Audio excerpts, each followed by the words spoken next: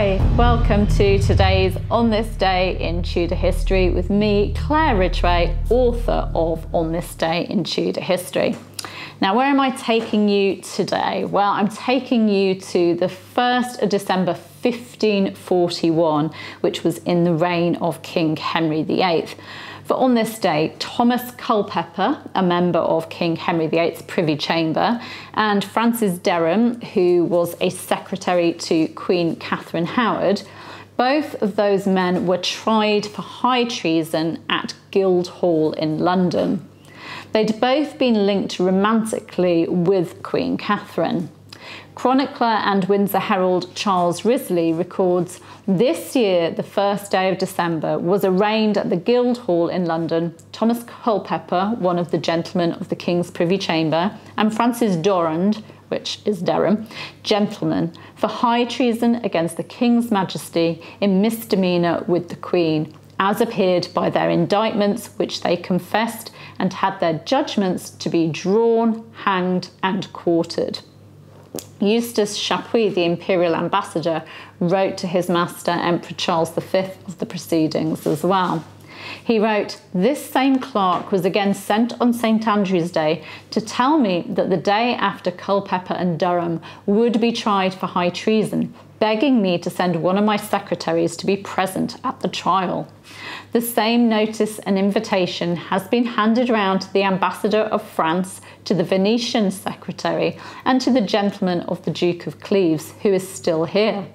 All the privy councillors witnessed the trial, which, after a long discussion lasting 6 hours, ended in the condemnation of the two above-mentioned gentlemen, who were sentenced to be hung and quartered as traitors. Dereham, which is Dereham, did confess having known the Queen familiarly before she was either betrothed or promised to the King, but said he did not know that there was any wrong in that, inasmuch as they were then engaged to each other. Culpeper persisted in denying the guilt of which he was accused, maintaining that he had never solicited or had anything to do with her.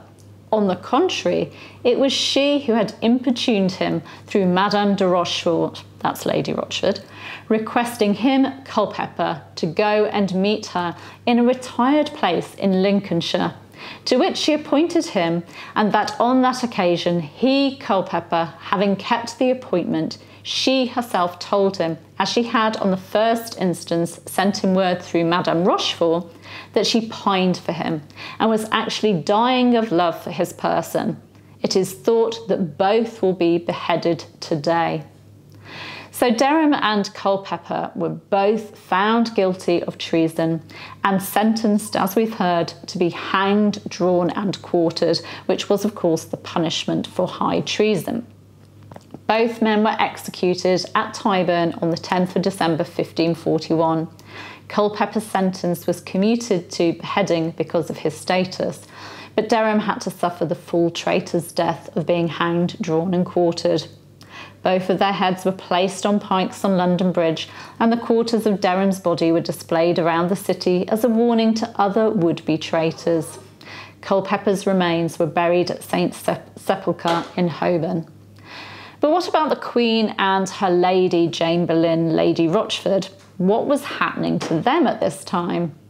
Well, Chapuis records, Dame de Rochefort would have been sentenced at the same time had she not, on the 3rd day after her imprisonment, been seized with a fit of madness by which her brain is affected. True is it that now and then she recovers her reason, and that the King takes care that his own physicians visit her daily, for he desires her recovery chiefly that he may afterwards have her executed, as an example and warning to others. The Queen is still at Sion House, and it is believed that the King, to show clemency in her case, will make no innovation whatever with regard to her, or do more than he has hitherto done, until Parliament meets and decides what her fate is to be. So Queen Catherine was at Sion, and Jane was being nursed back to health at Russell House on the Strand, the London residence of Sir John Russell, Lord Admiral, and his wife Anne, under the supervision of the King's own doctors. The King wanted Jane Boleyn, Lady Rochford, to be fit enough to execute.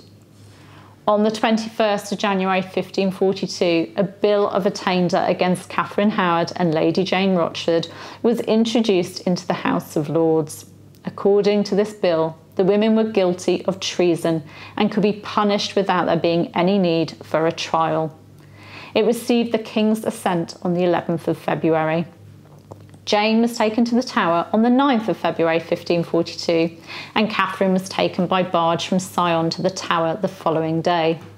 Both women were beheaded at the Tower of London on the 13th of February 1542. Thank you for joining me today, and thank you for bearing with any noises in the background, which is Teasel trying to get through the cat flap to get at the cats that are playing in the garden. She's a little minx, she really is. You can subscribe to the channel by clicking round about there. You can hit the bell to be notified as videos go live, and you can, of course, give me a like and leave a comment. Thank you so much for following me. Bye-bye.